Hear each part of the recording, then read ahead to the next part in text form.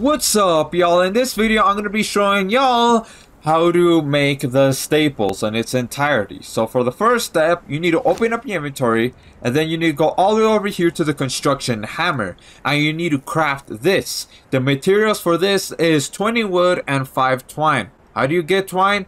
It's easy. You just craft it in your inventory right here, and it only costs 3 plant fiber.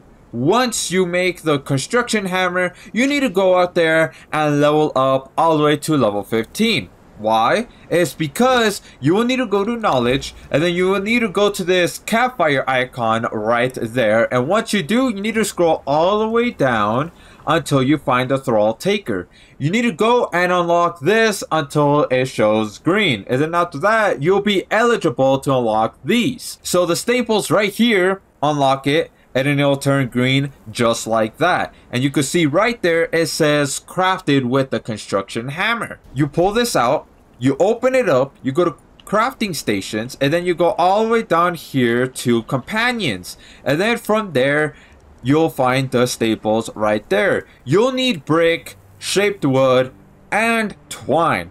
Brick, it's very easy. All you need to do is gather some stone, and then afterwards you put it in the furnace and then it'll smelt into brick.